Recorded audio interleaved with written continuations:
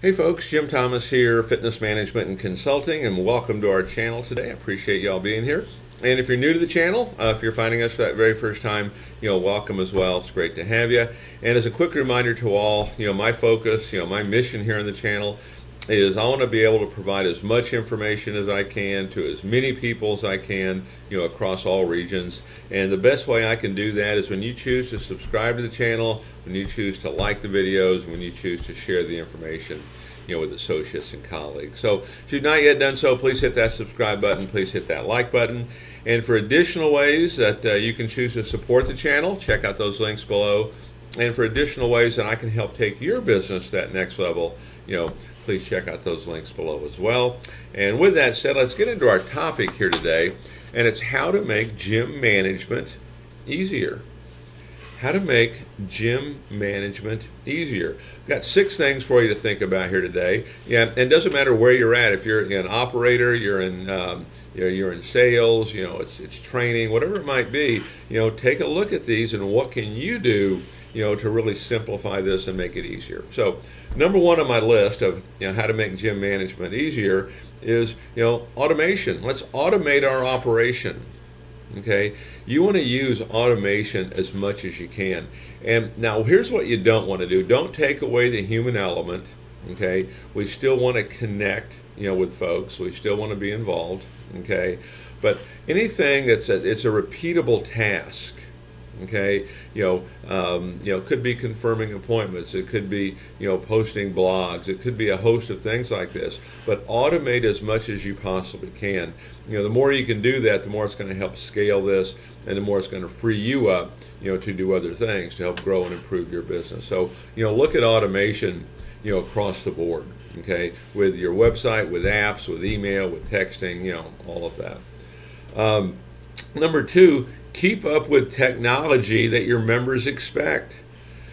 Stay up to date on technology. Now, one of the problems that I see sometimes with technology, particularly in new startups, there's a tendency by maybe that new owner to think that we need every single shiny object out there, okay? And we don't need all of them. You can sometimes kind of get nickel and dimed with some of this, and even not even nickel and dime, maybe a little more than just that. But make sure you've got the technology that your members expect. Here's one of the great rules of business. You want to be easy to do business with. You want to be easy to do business with. For example, can I go to your website and can I join? Can I join, on an app? People expect this. Can I book an appointment with a trainer? Can I reserve time in a class? Can I do these things? When you're trying to keep up with technology, so to speak, what you want to be thinking about is, I want to be easy to do business with. Because if you're not, your customer is going to go with somebody else that's easy to do business with. Don't make them click twice when all they need to do is click once. Okay, it's a good way to look at it. Number 3, delegate task. I mean, this is one of the core components of really making gym management easier is delegate. There's a tendency by a lot of folks, well, hey, just give it to me and I'll do it. Okay, and here's just a great way to look at it. If somebody else can do it, let them. If somebody else can do it, let them. Okay, now if they're a little new or a little more inexperienced or something like that, you may have to follow up a little bit. Okay, which is fine. Just make sure we're not following up all the time, every time, then we're still kind of doing it for them, right? But, delegate. If somebody else can do it, delegate. Be one of the best decisions you ever made. And a lot of folks in leadership roles, they struggle with this. A lot of folks that are new at it will struggle at it because you're not going to be able to do every single thing yourself. Okay. Number 4 on how to make gym management easier, never forget your budget. Get a budget in place and follow that budget. Okay? Here's the thing about, budgeting and accounting.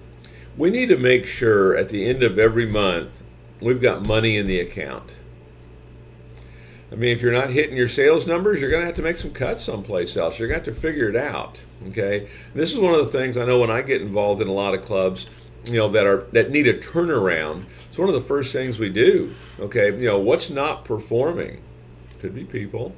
Okay, could be programs. Could be other things. What do we need to eliminate that can cut our overhead to make sure we're getting money in every month. Okay, now we're not trying to choke it off, but if things aren't producing, we need to make some decisions here. But never forget that budget, work that budget. Understand, what is my line item expense for this? My line item expense for this. I'll tell you one of the things that we've had a lot of success with, and I call it, turning your cost centers into profit centers.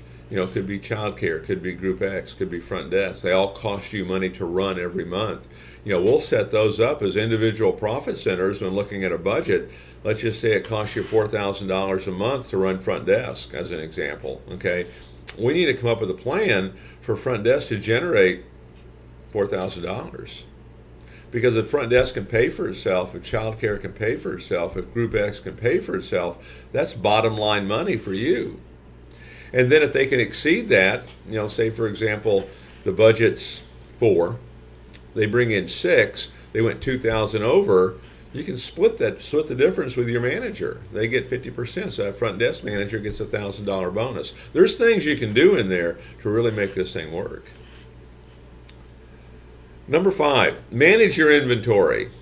Okay, so a couple things on inventory. What are some inventory items? Could be retail. You want to have retail. You want to have supplements. You could have other inventory items. Okay, particularly if you have juice bars and things like that. But manage your inventory.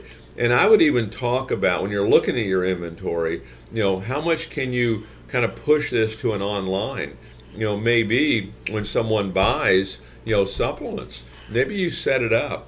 Matter of fact, you check the link below on supplements. What's nice about this particular program, which is what I want to kind of get into a little bit, is do it the same way you do memberships. Make it recurring. So if they buy supplements, maybe you're managing inventory on that front end sale, but once they buy it, it's an automatic drop ship to their home every month. Makes for an easy process, okay, and helps you control inventory. Because when you have inventory, it could go unused. You could have theft issues. And so look for ways to kind of automate it. Look for ways to kind of control it with technology a little bit, particularly once they've made that initial purchase. It can be a good way to look at it. And then number 6, on how to make gym management easier, this is one I see frequently, is set concrete goals. Set firm goals. It's interesting how many folks don't know what they need. All they know is they need more sales. That's all they know. Even a salesperson, how many sales do you need? Well, I don't know. I just need to make a lot of them. Set concrete goals. It's one of the key things when you're doing a plan of action is, when you're vague about this, when it's general, hey, I want to break a sales record. Doesn't really tell us anything. Hey, I want to do 100 sales this month. Okay? And then here's the plan on how we're going to do that. Much better chance you're going to get that done. Okay, set concrete sales goals, set concrete goals. We want to collect 10 new leads per day per person. I want my top person to make 100 dials to the phone per day, maybe.